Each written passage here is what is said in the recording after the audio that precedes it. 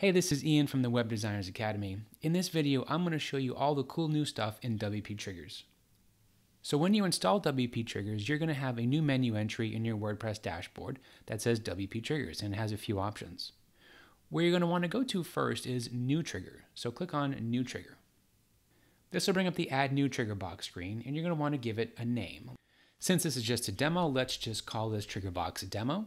And here's the first trigger set. So what you put on this side of the trigger set are the actual triggers, and what you put on this side of the trigger set is the action that you want to have happen.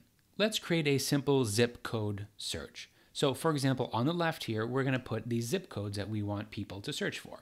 So let's just start making up some. 1, 2, 3, 4, 5, and 6, 7, 8, 9, 0. Let's just stop there. But you can keep adding as many as you want, one per line. And then on the right, you can tell WP Triggers what you want to display once someone types in either of these triggers. Now, we can actually do a few other things, but let's just do something simple first. So let's just say, yes, we deliver to your area. Okay, this is about as simple as you can get with WP Triggers. And then let's go down here. Now, actually, what we can do is, since we're here, we can actually add an entirely new trigger set. And let's say that if someone types in 5643, you could say, yes, we deliver, but only on the weekends. Now you can put HTML in these boxes, so you can include images and YouTube videos and Vimeo videos and just text and bold and heading and all that stuff. But let's just leave it for now. Now there are a few other options here. And let's say someone doesn't type in either of those triggers up top. What should the trigger box then say? Well, this is where you put that information. So let's say, since we're talking about a delivery place here, if someone types in a zip code that is not one of the triggers, we probably want to say something like, sorry, we do not currently deliver to your area. Now, once again, we could redirect a visitor or use a shortcode. Let's skip that for now. And so here's some of the new stuff. And some of the new stuff is a placeholder text. So now you can include some text within the box that'll disappear as soon as someone starts typing. So for example, let's do something like enter your zip code. And here are a few other options. Now, since we're talking about United States zip code, those are all numbers. So I can check the box that says only allow numbers to be entered into this trigger box. Depending on the use, I might want to hide this trigger box after someone searches. Currently, I don't. And this is useful if you're using shortcodes within trigger boxes, but placing those trigger boxes at the bottom of the page, it'll automatically scroll down. And we can toggle a little shake just to draw a little bit of attention to it. Let's leave trigger box styling and button options alone and then just click Save Changes. Now, once saved, you're going to have a message at the top that lets you know that it's been created. And here is a piece of shortcode that you want to copy. So I'm just going to select it, right click and choose copy. And you can paste this on any page or post. So I actually have a page right here to show how this all works. And I'm just going to paste this in like that. And I'm going to click Update. And with that updated, now I'm going to go to the front side, which is the front end of this page, and reload the page. And it says, and there's our placeholder text. Oh, do you see the wiggle?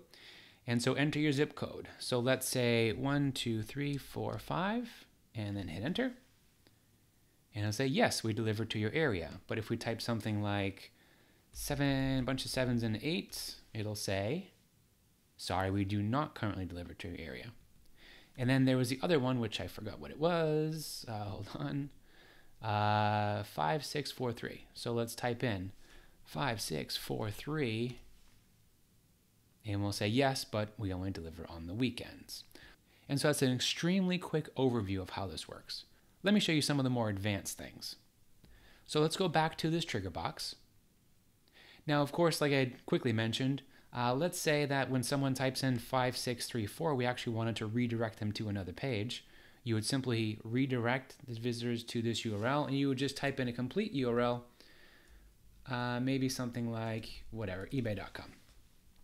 But what I want to talk to you about is things down here. So we have trigger box styling. So if you look at this trigger box right here, this is styled the way that my theme, which is currently Genesis and Dynamic Website Builder, says to make boxes like that, form boxes. That's the styling, which is basically a white background with a little gray outline there. But we can override that. Simply check this box here, and we have a bunch of options. We have text alignment, text color, background color, size. So I'm just going to make a few decisions here. Now, this is not going to look pretty, but I just want to do this to show you. So we can pick a red, and let's pick, I don't know, a blue for that one, and a border. Let's make it green. Now, this is going to look terrible, I know. And you can change the corner radius, let's say 20 pixels, and the vertical and horizontal padding. But let's leave all that. And you can also activate a button. So I'm going to check this box. And you have a few options here. You can choose the button layout, whether you want it underneath it and make it the same width, or underneath it and make it about 60%. You can move the button to the right and make it 75% and 25%, or move it to the right and go 50-50. But I'm just going to leave it underneath it for now. And here you can choose what the button says. So currently the button says submit. I'm going to do something like, let's go. And we could actually choose to use an image button. We would just click here and paste in the URL of the image right there. But let's go back to regular button. And we have some styling here. Now by default it's green, but let's say we want it this terrible pink color. And once again, we can change the corner radius, but let's make that 0 so it'll actually be square. We have vertical padding and horizontal. Like I said, I'm just going to make some really bad decisions here just so that you can see. And so the background of the button will be this purple. Let's make the text, oh, I don't know, let's make it yellow so it really stands out. And the button size, let's match it what we did up here. What did we do up here? 3. Let me just type 3 here. And I'm just going to hit Save Changes.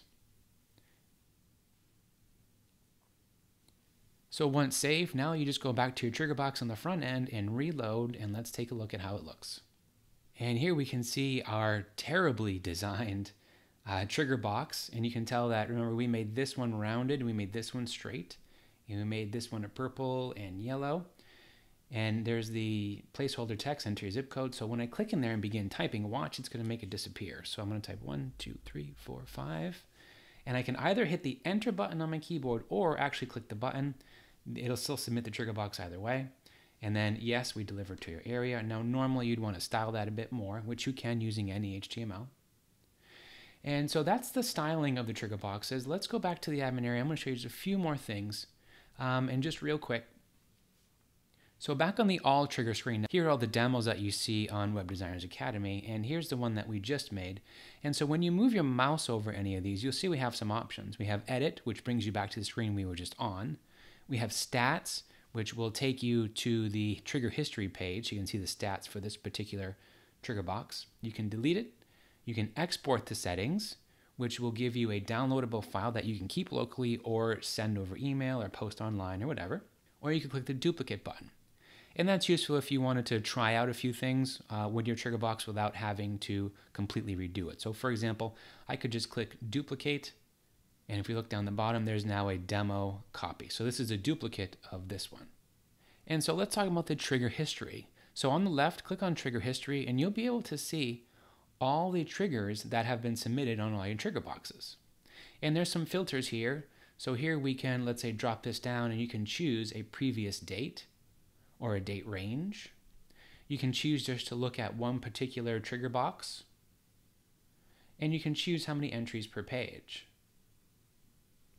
And now you can also delete and export. So let's say for whatever reason we didn't want that one, you click delete and click yes.